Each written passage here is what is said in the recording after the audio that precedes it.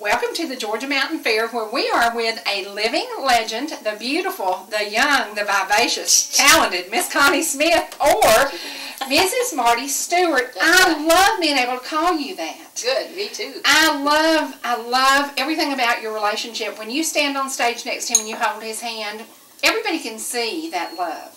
I think it's so precious. 17 years. 17 years so far. 17 years, opposites attract. Is there an opposite attraction? Are you more alike or are you more opposite? We've got a lot of things we like, but yeah, well, he is much more creative. He is much more motivated. He's much more talented. But we have a lot of things that we are similar into, so we get along great. People ask often about a project with the two of you. Maybe composing, singing, doing. Do you ever see the two of you on the road together, just doing shows together? Well, we do shows together every now and then, but and then sometimes I'll just take my steel player and go do some shows with his band. Steel player. Yes. Oh my gosh, amazing. Isn't it? Gary Carter. Amazing. Right. Yeah. It's hard for me to travel without a steel guitar player because Yeah. I just really love the steel. It's a part of my sound, and I have, you know, I can sing with a piano or I can sing with just a guitar or whatever, but I really love the steel guitar, so I'm really proud to work with the guys that I have in the band. So that's great. But Marty and I do some shows together, both of us, and then we've done shows where I do some and he does some, and then we do some together, and then both bands get on stage and they do something together. So I just totally love the Fabulous Superlatives, and he loves the Sundowners. Awesome. So we get along really well. So. You see the color I have on today? It's in honor of the Marty Stewart show. How about that? Because I noticed one day y'all were wearing the teal and the black. Yes. And I said, oh yes. It works good, huh? I asked you to put on purple this morning, and I said, no, they're about teal and black. I got to change clothes. But they do have some purple ones too. Oh, yes, they do. We love the Marty Stewart show. We love the idea. I got to see Kitty Wells on there, and I love seeing you stand next to her. Can we talk a little bit about who influenced you and encouraged you? Sure. I don't really have any particular influence because sometimes growing up we couldn't even get country music. We just had to get whatever batteries would pick up, and living sometimes in the mountains and all that. So I loved, you know, my favorite country girl singer is Loretta Lynn. Probably my favorite lady. I vote for that.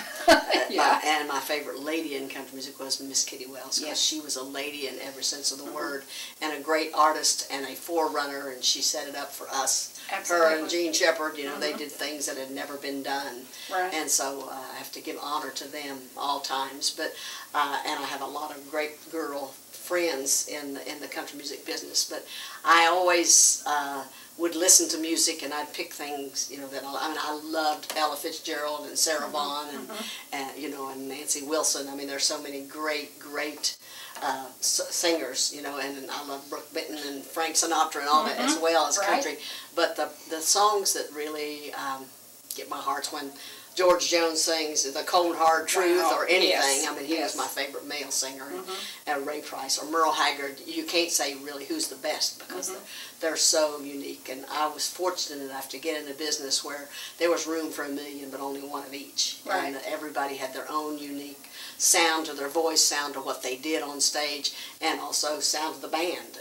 You could hear the first two licks of whatever song it was, and you'd know who was going to start singing because each artist had their unique sound, and it's not that way today. It's different, but back then I did my best not to sound like another girl singer because it just, I mean, there's no one that can sing Kitty Wells songs but Kitty Wells or Loretta's songs, and I mean they were just so wonderful.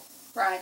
Today when they introduced you and they said a voice among no others, there's nobody like you, because yours, the minute you start, and I will tell you right now, our camera guy has got Once a Day in his head. Once you hear that song, it doesn't leave you. Now that was your first release, and it went to #1? For 8 weeks. For 8 weeks. Okay, what was it like to get shot out of there? #1, how in the world do you keep on doing that? Well, it was scary because I basically wanted, I wanted to record something. I wanted to hear my song on the radio one time, and that was my goal. Whoa! Yeah, and then Once a Day hit, and I was from out of nowhere because nobody had heard of me, and at the first. Every year they used to have a disc jockey convention. Now it's Fan Fest, but it was where all the disc jockeys came in and they got to meet and interview all the artists, and we did for 2 or 3 days. All we did was interviews and all with the different disc jockeys that played our records on the radio, and they were literally pulling me, you know, one each way. And but I remember the very first disc jockey convention was in November, and Once a Day was #1 in the nation. And I was walking down the hall of the hotel where they were carrying on the convention, and this guy was walking toward me, and all I heard him saying, "Once a Day." And I knew that's how I met George Jones. He was saying the first words out of his mouth. I love it. Yeah, it was really great. You are addictive, and people who listen to your music, you know, I like everything you do, and I like the idea that you do some upbeat stuff. You don't do all the, now, my lifestyle, I've done that, you ain't coming home and drinking, and I've done that, you ain't woman enough, I've lived that life, but I love your upbeat stuff. So, you know, where Loretta's music kind of took us out fighting, it's pretty upbeat, and today I love that about your show, and I think the audience did too. Well, I think every singer really loves a ballad. I mean, everybody loves to sing a ballad. But I do love the upbeat, and I just had the great musicians on my sessions. I mentioned we had just lost a month or so ago, Weldon Myrick, who played steel guitar. He worked with Bill Anderson when I first came to town, and Bill's band was on my first record because Bill wrote my first songs, and so they played, and Weldon was in such a creative time in his career of just. He would work so hard and come up with stuff. And when I wrote that little song, I'll Come Running, I don't know if anybody would have cut it or not. I mean, it was just a fun song. But when Weldon did that, get that steel thing on it, it made a big difference. And it was, to me, it was like Weldon was my dancing partner, you know. Yeah.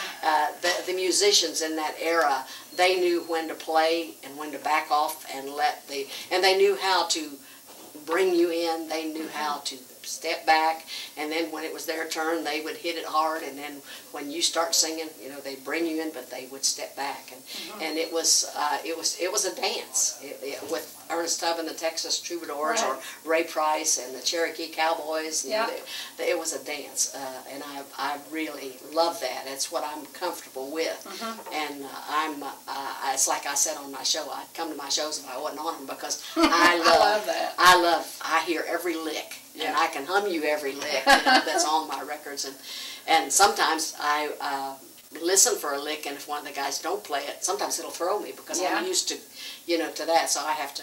That's what I was saying today. It don't pay to think and sing at the same time. You just got to sing. You got to do it. Yeah. You know, one of our favorite things about the Marty Stewart Show is the fact that you include the gospel music. And today, when you close with "How Great Thou Art," nobody does it like you do. It is an incredible, amazing message, and I was sitting in the audience and I was watching people, and they were blown away. I mean, it just absolutely, I think if you hadn't ended with that, there have been a lot of disappointed people leaving here today. Well, it's my favorite all-time song, mainly for what it says, because I know some days, and I was guilty of that this morning, getting up and then taking off, running, waking up on the bus, and getting busy and visiting and doing all that stuff, and didn't have any time with the Lord at first. And then you get on stage and your mind goes this way and that way, and it's just so good to get your quiet time with the Lord and get grounded. But if you're not, by the time you get to How Great Thou Art, it lets you know He's God and you're not. Wow. And if we can start out the day that way and reminding ourselves, you know, you need God and you need His help, and you need to commune with Him. It's like Christ did. He got with the Father and He did what the Father wanted Him to do. And so it was very obvious today that I was scattered because I hadn't done that. And He's the one that grounds us, because He's the same yesterday, today, and forever, and we just skip around everywhere. You know? Now, the other song that you did that was written by a DJ. Yes. I love that song. Tell me a little bit about that. Well, Bill has been a friend of mine for years and years and years, and he was a song he wrote. He also wrote songs like Drinking Champagne. He wrote Blue for Leanne Rhymes. He's written some great songs. But he called me one day, and we'd been talking about the Lord, and he came from a wonderful Christian family. And he called me and he said, I wrote this song. And I loved it, and I wanted to record it. And I always felt like that was the cry of Bill's heart at that time. And I think it's the cry of all of our hearts when we recognize that God's God and we're not. That's it. That's it. And it's a wonderful song. And so I got to record it first, but Bill Monroe recorded that. I think Leanne Rhymes has recorded it. There's a bunch of people that have recorded that song since Bill first wrote it. Now, a mom, an artist, a wife, you travel a lot. I don't travel as much as I used to. Sometimes when I'm not working on the road, I may go with Marty and do that. I'm just going with him, and he'll say, no, you're off today, and then he'll still wind up calling me out. But we have so much fun, If I haven't seen him enough and I'm off and he's working, I go with him, because we're going to make sure we're not apart very long, because it's just not as fun. 17 years. Yeah. Describe. And we dated about 3.5 years. Okay, so 20 years, the love of your life, and you're obviously the love of his life. And I just love the way you connect. The way you connect, you can tell it's the real deal. And that is so important, because so many couples stray, and he's traveling, they're traveling, and you put an emphasis on that marriage, didn't you? Yeah, I've always tried to do that. I failed before, but with Marty and I, it's we're both committed to each other as well as love each other, and he gets very busy, and he is totally dedicated to his work, but he makes time for me, and I've got. As I said, 5 kids, and I made him an instant grandpa. Don't you love it? And I 8 grandbabies, and he's he loves all them, and my son Kerry, that's with me today, he came in from Taiwan. He'd been over there for 17 years. And that is amazing to me. 17 years away. Well, Did he ever come and visit? Oh yeah, he'd come back. But Marty says when he grows up, he wants to be like Kerry. I got you. Because he just really admires and respects my boys and my girls. So and they do him, so it works good. Any talent in your children? Do your children? Yeah. Okay, are they involved in music? Well, I've got my oldest son, who was in Amsterdam as a missionary, been overseas since '84. He went over there as a musician. Missions, musicians. How does it go? It's a missionary. YWAM, but it was the musician's side of it, rather than just the missionary. He was in how's it? Involved in gospel music over there? Well, what he did, he was a missionary, but they would set up the band on the street, and he was bring people in. Their office in Amsterdam, they had a pornographic shop on one side, and then they had a prostitution house on the other side. And gospel music in the middle. And gospel ministry. But they used their music. They would set up on the street, and as people come, they could minister to them. And so he did that. And then he also married a Norwegian girl, and they had 3 children. So and I bet they're beautiful. Oh, I bet they're very beautiful. Gorgeous. Yes, they are. Yeah. But my son now is a clinical psychologist in Amsterdam, or in Norway, in Oslo, Norway. So he's lived over there all those years. But I go back and forth, and they come back and forth, and so we see each other, but not enough. But we see each other. And then I've got 3 daughters that live in Nashville, so I see them all. Do they write? Do they sing? Are they involved? My youngest daughter has done quite a bit of singing, but she got married a few years ago, and she's got a 5-year-old, a 4-year-old, and a 2-year-old. She can only rock the babies and sing. But she was a librarian at one of the schools there close to Nashville, and as the kids go back to school, they're right in a subdivision right around there. She'll probably go back to work some when the kids are in school, but right now she's plenty full-time mom. Right. Let's talk a little bit about the program, because the vision of doing the Marty Stewart Show, hit or miss in television, because he took a risk. He was coming off the road to devote some time to TV. It's worked well. I know a lot of people who never missed that program, and even hit that DVR to record it. So it's really, really done well, hadn't it? We've been #1 on that network since we started, and we've been there 6 years. Yeah.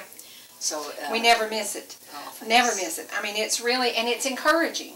Well, it's encouraging. He usually does it, we tape him in the winter, 26 shows in the winter, when most people are off of the road. So he's on the road all summer, and then we tape, in the winter time. And but it's so much fun. The people that we work with Eddie Stubbs being the announcer that works, he's disc awesome. jockey for WSM, Yeah. and then Leroy Troy, who plays the banjo, who's on every week, and then Marty's band, the Fabulous Superlatives, his sound guy, and his road manager, Philip Clark and Mick Connolly are both involved in the show, and so we've been very important to us, because Marty's mission, like mine, is keeping the original country music alive. Exactly. And so we brought in so many. I mean, this past year we had Melvin Montgomery on, we had Freddie Hart on, of course we had Stonewall Jackson. I'm going to tell you, we missed Freddie Hart, and I'm pouting. I didn't know we were going to miss it, but we hit DVR, and it seems like somebody at the house hit the unrecord, and so they got in trouble. So you got to do that again. We got to see that again. Well, actually, we're on three. It's on also Rural TV, and it's also on Family Net. We'll find it. So they replay them over and over, because we still hear about the first ones we did, the first year. I mean, our first guest was Jimmy Dickens. Our next guest was Earl Scruggs. Wow. So we started that, and we've kept it that way. I think Kitty's last performance was on our program. It was amazing. And it was amazing, because we did that to honor her and Johnny and Jack. And she was 90 at the time. And we did all her songs, and the boys did some Johnny and Jack songs. And Marty said, well, we want to do the national anthem of country music, and Connie's going to sing It Wasn't God Who Made Honky Tonk Angels. And he said, and I want, when we were rehearsing, he said, I want Kitty to come up and stand beside you. And I said, honey, because I was worried that it would be good for her to just stand, right, that long. And she was strong, but that's why I kind of kept my arm around her, just in case I felt her weak or anything. Yeah. And when I started singing, she was kind of mouthing the words, and then she started singing real quiet, and she got louder and louder, and it got toward the last chorus, and I thought, she wants to sing. She does. And that's when I handed her the mic, and she sang the whole last chorus, and it was hard for me not to fall apart. It was incredible. It was incredible. It was incredible. I was so proud. We've watched that over and over, because we recorded it. We watched it just over about and over. makes me cry to talk about it, because such a, one of my greatest treasures is a cookbook she signed. And I brought you a cookbook today, too. That's great. Let me ask you something about, I love that Marty talks about Mississippi. Now, who actually sponsors the Marty Stewart Show? Is Mississippi involved in that? I think that is so cool that they do that. Well, yeah. Marty believes in Mississippi and has always promoted Mississippi, because he was born there, and he knows of all the folks. I mean, there's so many artists. I mean, from Faith Hill to, of course, Jimmy Rogers, to Elvis Presley, to Charlie Pride. There's just so many great writers, songwriters, musicians of all kinds. But there's so much music. There's great. I mean, Faulkner is from Mississippi. Eudora Welty, a great photographer, is from Mississippi. There's just much talent, and so many actors and actresses from Mississippi. So Marty's so proud of that. So he's always promoted them, and they wanted to promote. Him. I love that. I love it. Yeah, now, great. where do you call home now? Where do you and Marty live? We live outside of Nashville, in a town called Hinsonville, right next door Johnny Cash lived. Well, I went up there and spent a couple of days with Donna Fargo, and when you look at the people who, like you, are still on the road, still doing what you're doing, and love what you're doing, because of her health, she had to come off the road, and she started writing, and she writes inspirational things, and I think that's one of the things about you. You bring the inspiration into your show, and it's so important that everybody does that, because none of us would get through the day without a little inspiration from God.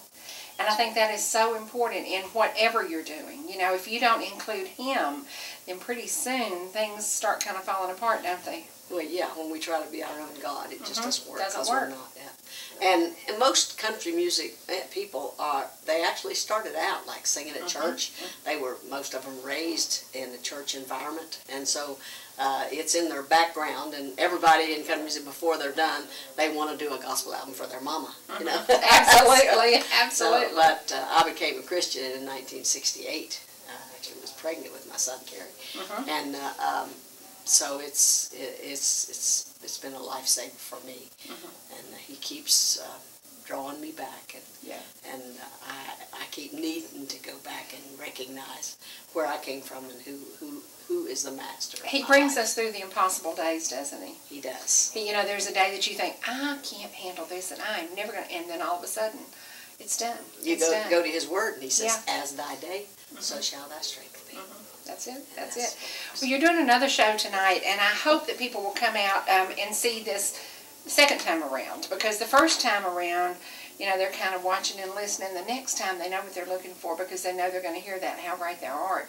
When you share the word that you did today, there will be people who leave here and say, go pick up her gospel album. What's on your table for sale? Because I didn't even get to look. Do you have some gospel CDs here today? We've got one gospel CD here.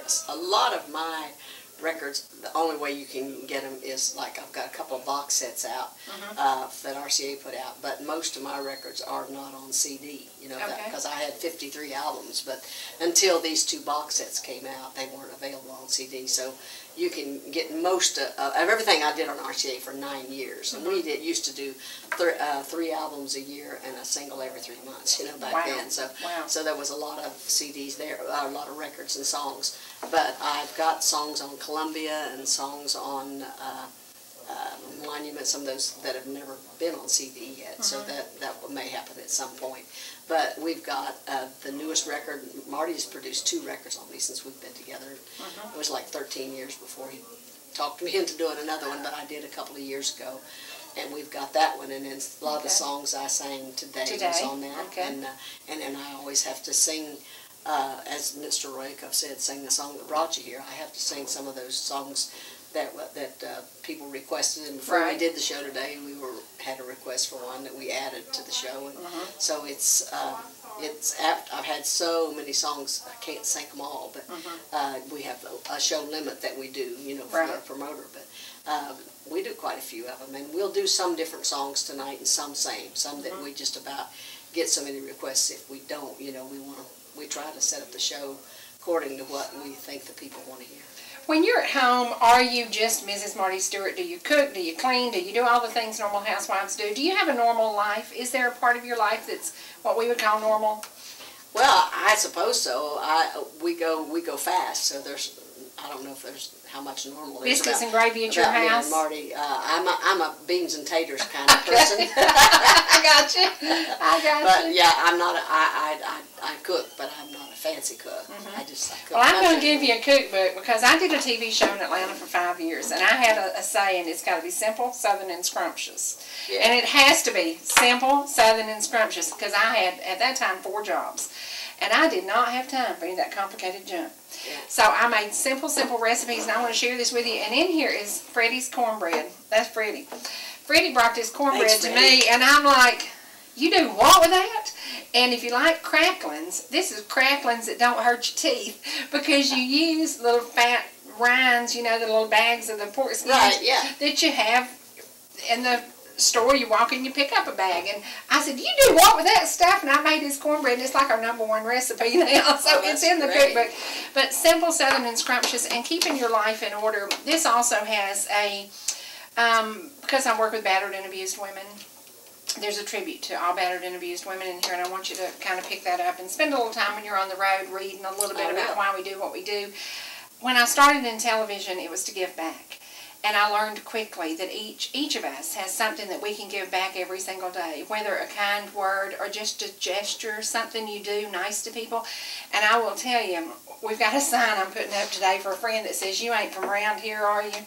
Because some people don't understand kindness. But if you give that little kindness every day, it comes back to you 10,000 times. Well, life sometimes gets to feel like a big wall that you can't get through and you can't get around. But when I feel like God has spoken to my heart, I'll give you enough love to overflow the walls, and He'll do that. I know. Matter of fact, Bill Anderson asked me a question. He was interviewing me after I'd quit the business for several years when my children were young, and